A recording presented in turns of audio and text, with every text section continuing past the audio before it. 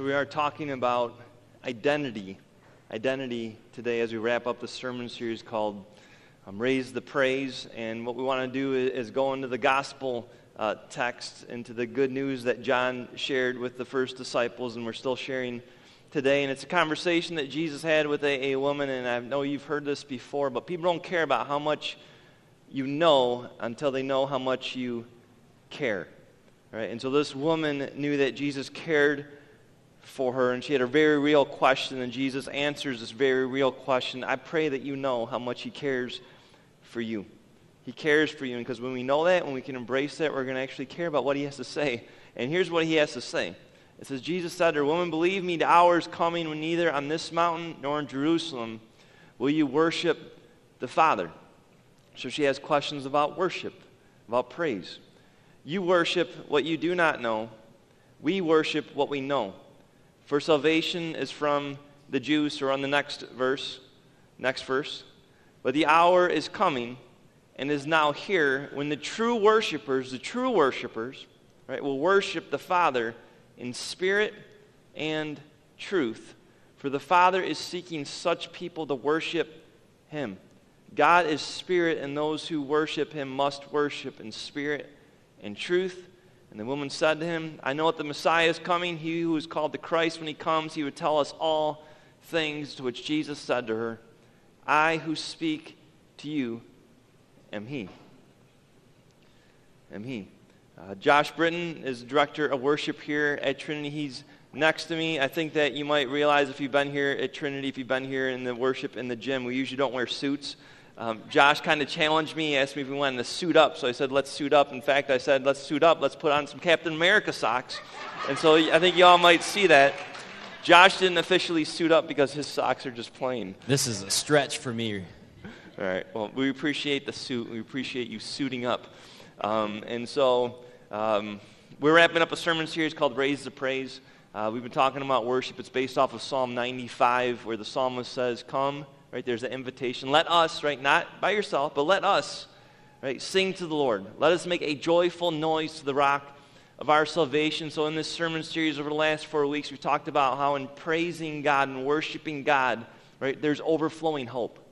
There's overflowing hope. It encompasses, it gives, it's an expression of this hope. There's illuminating love and worship. There's inexpressible joy in worship. We talked about that last week. We had Carla Hudgens, who's been here at Trinity for over 33 years, come and talk about joy. And today we're talking about peace, abundant peace. And Josh, just a little background on Josh. He's been here at Trinity, I think I just mentioned this a few minutes ago, a whopping 7.5 months. Maybe it's almost 8 months now. Josh has been a director of worship actually for 11 years. He's actually been leading worship for over 18 years. Right? So Josh has been doing ministry. Many of us know this. Josh has 2 kids in our day school, little Charlotte and Moses. He's married to Liz, who's a great worshiper, and she plays what's the instrument again? Banjo. A banjo, and so maybe we'll see Liz leading us in the banjo if Liz is here right now. It's a little challenge to get out of your comfort zone with the banjo. We love you, Liz, and thank you for loving this guy and dressing him well, especially for this moment.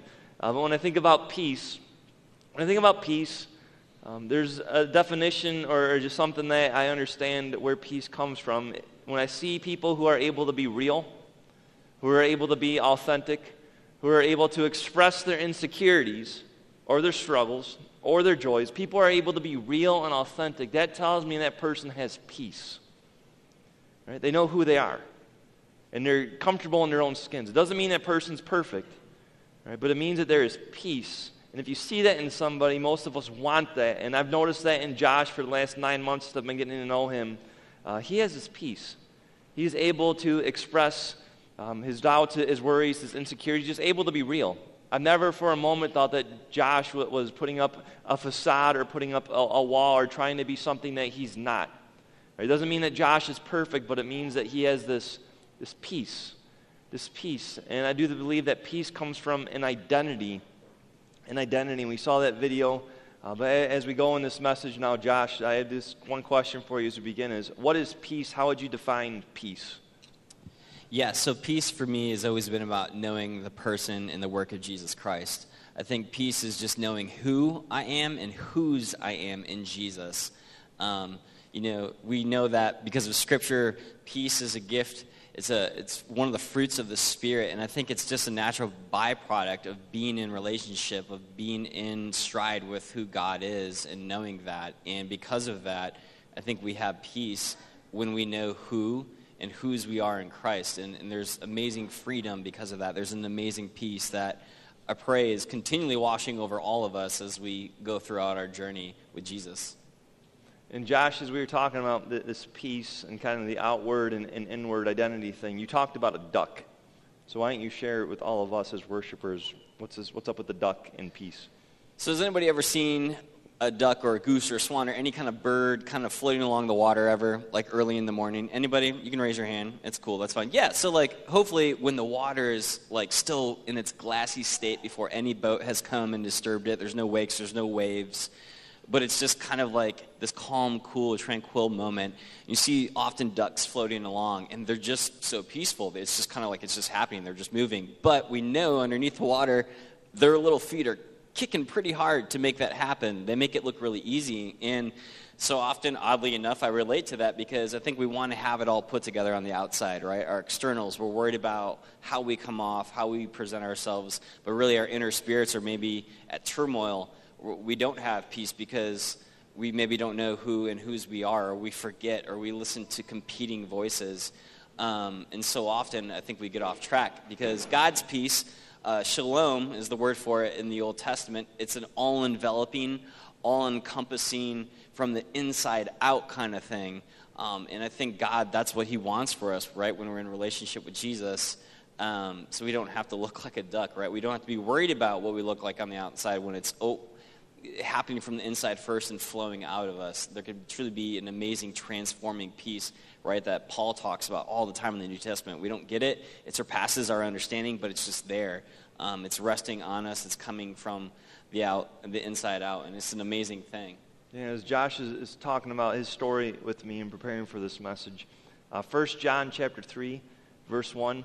All right, this is John, the little cousin of Jesus, one of his disciples, the one whom Jesus loved, and certainly Jesus loved everybody. But in 1 John chapter 3, John says this. He says, "How great is the love that the Father has lavished on us, that we should be called children of God." Right? How great is the love the Father has lavished on us, that we should be called children of God. And then he says this, "And that is what you are." And there's an exclamation point in the English translations, but there's also that emphasis in original Greek. Right? If we can get that identity, right, there is peace. There is peace when we can just live in the truth. I am God's son. I am God's daughter. So as we talk about peace, I don't know if you're going to be able to see it in your bulletins, but we have some notes for you just to receive this and take this home with you throughout the course of this week. But we're going to be talking about abundant peace and where does this peace come from. And so again, let's go back to John chapter 4, verse 24. This is the New Living Translation. "For God is spirit, so those who worship him must worship in spirit and in truth." And so the first point today about abundant peace in worship is this, is abundant peace is found in the Spirit. Abundant peace is found in the Spirit. And so Josh, why don't you unpack that for us? What was Jesus saying? Yeah, so I really saw this on display for the first time when I was a junior higher. I went to this event called Acquire the Fire in the Silverdome, and there were over 20,000 youth at this event, and it was amazing. And during a time of worship, I happened to glance over to my right, and there was a girl who was kind of embodying this. She was crying. She was completely brought to tears because in that moment, she wasn't worried about her externals, right, our physical shell, which maybe constrains us and causes us to maybe hold back at times, but her spirit was leading the way because she was so moved by the realization of who Jesus is, who she is, what God has done for her through the person and the work of Jesus Christ, that she was just brought to tears in worship. And I had never really seen that before, and it kind of shook me that somebody, my own peer, right, as a junior higher, was definitely insecure and definitely worried about what other people thought, but she could care less. And that kind of rocked me, and it was like, wow, what does she have that I don't? And it made me hunger more for the truth of who God is and how the more I know him. I'm not focused so much on myself, but I'm looking at him, and he's allowing for all these things that maybe I used to care about to fall to the wayside, and I truly have peace because of that. And it was just an amazing witness, seeing her just in her element, doing her thing, and it was like, wow, I want that. Like, I want to be moved by who God is all the time in my life. So peace is found in the Spirit. And so notice how Josh just talked about that. Let's do a little exegetical thing, a little Bible study here. What was Jesus saying? Right? I think a lot of times we read that text, true worshipers worship in the Holy Spirit, right? And in truth. But what Jesus is actually saying there is true worshipers worship in their soul, right? In their being. True worshipers worship in the emotional connection that they have with their Father. They're able to express it. They're able to be real, right? They don't put on a facade with God. Right? True worshipers worship in the Spirit, right? Does that mean the Holy Spirit? Right? It means, again, your soul, but what does Jesus say next? And this is the next point, right? Because true worshipers worship in the Spirit, in their soul, in their emotional connection. And notice, again, before we go to the next point, right, you have the director of worship, you have the lead pastor here at Trinity, and we're not saying this, right? Jesus is the one who said this, right? Worship the Father in spirit. Connect to him emotionally, right? Let him know who he is. Right? Let him know what you're going through. Right? Connect to him, but as you connect to him with your soul, right, you also do this in the truth. Right? And the scriptures tell us that the Holy Spirit is the Spirit of truth. And so, Josh, why don't you talk to us about the second point of peace, abundant peace, because it's found in the truth according to Jesus. And so, how did this take hold of your heart, of your life? Yeah, well, it was 6th grade. I remember it vividly, and we were studying the truth. We were during religion class. We were in God's Word, and it wasn't anything big or earth-shattering, but it was almost like a light switch just went off in my heart, really. Just something happened in me in a moment. It was just like, man, I knew that if I could give the rest of my life to knowing God's truth, his word more, knowing who Jesus was more, if I could share that in any way, in form, in capacity, based on how God had gifted me or wired me with whatever skills and talents I had, I wanted to surrender my life over to him, essentially, and just say, God, I'm willing to be sold out so that other people can hopefully know you more, that I can point people to who they are in you, Jesus, that they can have a new identity, that they can find true peace, because, Jesus, that's who you are. You step into any situation. He's a Prince of Peace. That's one of the names that we know of Christ based on God's word, that he's a Prince of Peace. He can step into any situation, any life, any relationship, and bring transformation, and that is amazing. And I just knew in 6th grade, oddly enough, just randomly sitting there one day, wow, okay, yeah, I think this is what I'm supposed to do. This is what I'm supposed to give the rest of my life to. And God's just been faithful to open up doors every step of the way, and it's been an amazing ride so far. So his promises and faithfulness took hold, right, of your heart then, and you said, I want to share this, and as a director of worship, right, you get to share that. Because right, our desire is that we get to connect with God through our worship services, right, that our souls are alive, that we're able to be real, but that's in the context of his promises, his faithfulness, his truth. I love that song that Bree led us in during our offering time, Praise Your Name, right? That real battle that songwriter wrote about, that Bree just sang us through, that we're going to maybe get an opportunity to sing in the future, right? I will take hold of the truth of your promises, right? I want to worship you in truth, right? My spirit and your truth is going to connect in this worship time as we move forward. And so abundant peace is found in spirit, right? In the spirit, and also in the truth. And then this next thing, you say this a lot, you kind of say it this way, and you say it this way sometimes, to be honest with you. Peace is found in first commandment living. This abundant peace is found in first commandment living. So why don't you unpack that for us? Yeah, and so does everybody remember what the first commandment is? You shall have... Oh, come on, let's try that again. You shall have no other gods before, exactly. Putting God first in everything we do. And we read this at all the other services, so we're actually going to jump into 2 Chronicles chapter 20 right now. And if you have your phone on you or your Bible with you, I encourage you to just open it up, or later on go back to this chapter, because we're not going to read all the verses. It's an amazing chapter, but we're going to kind of skim through this really fast. So Jehoshaphat is the king, and they're surrounded by all these warring nations. And he pretty much has a choice. He's afraid. He can turn to other things that would be easy to turn to, like putting his trust in the logical thing, like maybe swords or soldiers or their army. But as we go through these verses, Jehoshaphat calls people to fast. He calls people to worship. He calls people to be in prayer. And as he leads, it's amazing what happens because people start catching on to that. The husbands, the wives, the fathers, the mothers, the kids, they all start following his example. And as he goes to God as the first response, so do they. And I think if we're really honest, a lot of times we don't always put God first in tumultuous situations. In situations where we often turn to other things or seek to fill those voids with other means instead of maybe going to God. But he actually does it the right way, and I love that example. And because of it, a battle is won because, get this, he sends the worshipers out on the front line. Not the soldiers, but the worshipers. He puts literally musicians and priests out first, which is insane. Like, who does that? But he does. He did it. And guess what? God routs the surrounding nations. He actually causes them to turn in on themselves and to destroy themselves. And I think that's just an amazing example, an amazing picture of when you put God first and you allow him to come into situations that maybe it doesn't make sense that we would first turn to him to.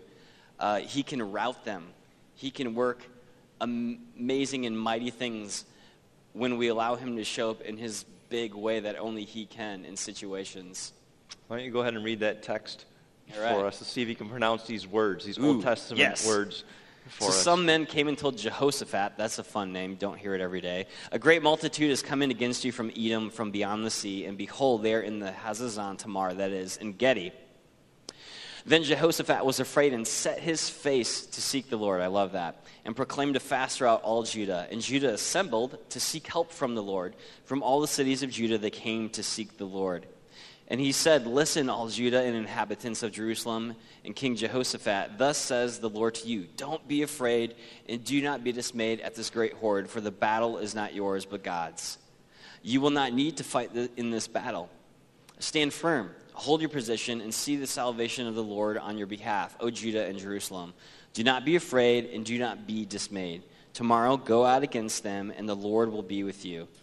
Then Jehoshaphat bowed his head with his face to the ground, and all Judah and the inhabitants of Jerusalem fell down before the Lord, worshiping the Lord. And when he had taken counsel with the people, he appointed those who were to sing to the Lord and praise him in holy attire as they went before the army and say, give thanks to the Lord, for his steadfast love endures forever. And when they began to sing and praise, the Lord sent an ambush against the men of Ammon, Moab, and Mount Seir, who had come against Judah, so that they were routed. And I just love how worship leads the way in that. It's amazing. Yeah. And so this is how I fight my battles. There's a popular contemporary song that was written a couple years ago, and it's actually based off of this chapter in 2 Chronicles. Right? I think a lot of times in a world that doesn't seem to have peace, right? In our own worlds, in our own minds, in our own hearts, right? In our own soul, right? We forget how to fight. Right? And in 2 Chronicles, I love that picture, right? Because we fight through singing, we fight through praising. Right? This is how we fight, gathering together and actually having an opportunity to sing together. I picture this verse, and I picture if we, in the spiritual battle of life, right? Hey, Josh Britton, hey, Carla Hudgens, hey, Bree, right? Go ahead and lead the way. Right? Take the front lines, lead us so that we can join you in singing. I think this is just contrary to how we think. Right? But if you've been in a relationship with Jesus for a while, and if part of that relationship with Jesus is singing, is praising him, I hope you can relate to this truth and embrace this truth even more, because this is how we fight our battles. Right? We just worship him. We tell him who he is. We live out this identity as his child and just praise him. Right? In the midst of the storm, that we can praise him and that he'll give us that peace. He'll remind us, right, who we are and whose we are as we fight our battles. And so, Josh, you are the director of worship here at Trinity.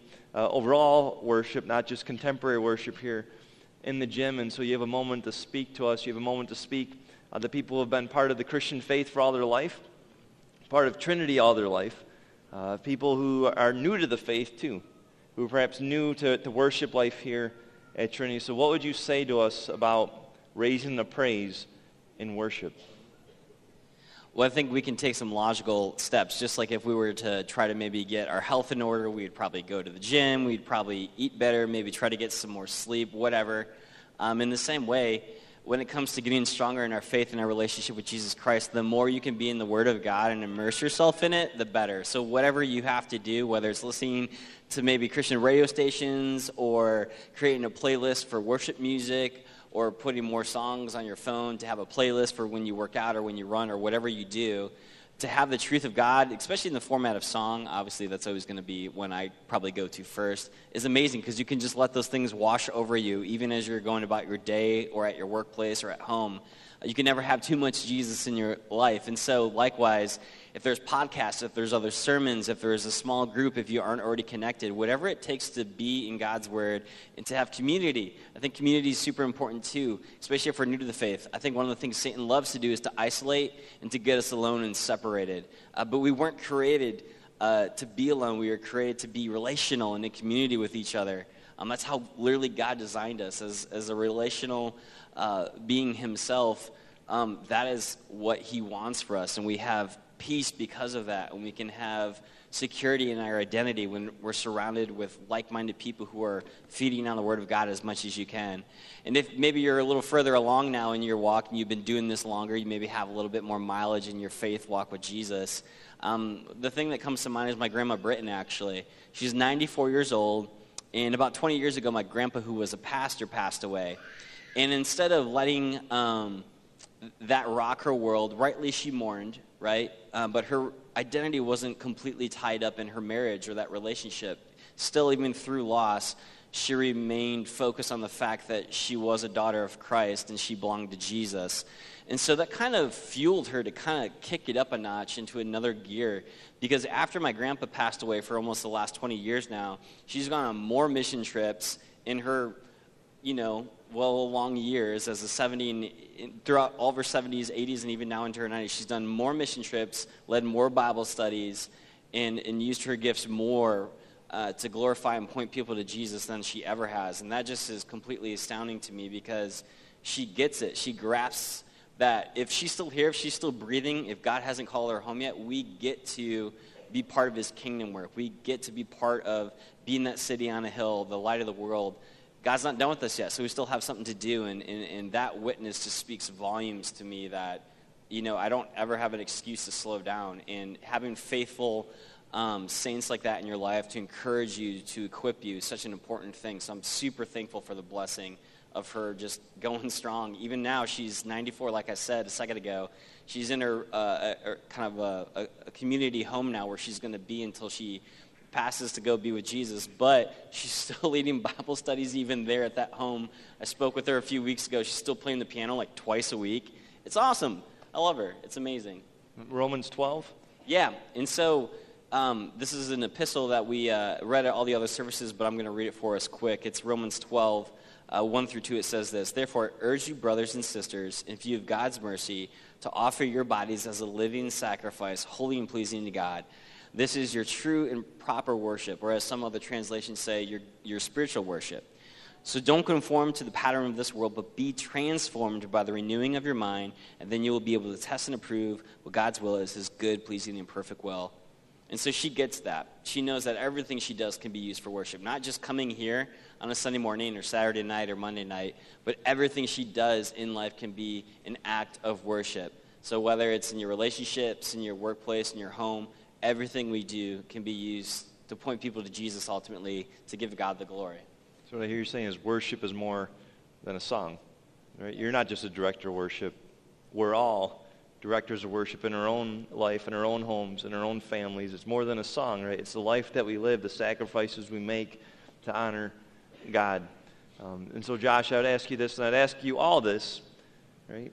Any time of life, we need to be able to answer this question: why Jesus? Why Jesus? How does Jesus fit into this message about abundant peace and identity in worship? It's all about him.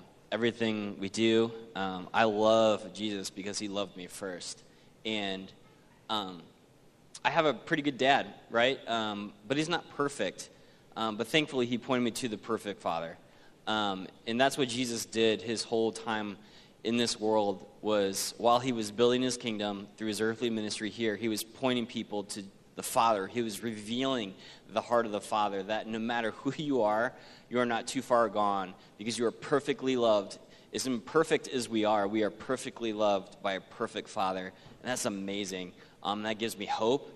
That gives me peace. That reminds me, again, of who I am. I don't have to try to be somebody I'm not or something I'm not. But God's grace finds me just as I am and accepts me and loves me and forgives me. And that's an amazing thing. I need to know that and be reminded of that every single day. So Jesus said, if you've seen me, you've seen the Father. I think sometimes we forget about that. Let's say it again, right? Jesus said, if you've seen me, you've seen the Father. He came to reveal the heart of the Father so that we know who God is. And not just know who God is, but know who we are. And so his disciples, specifically John, said, right, how great is the love that the Father has lavished on us. Right? That we should be called children of God. Right? Sons and daughters of the Most High, of God Almighty.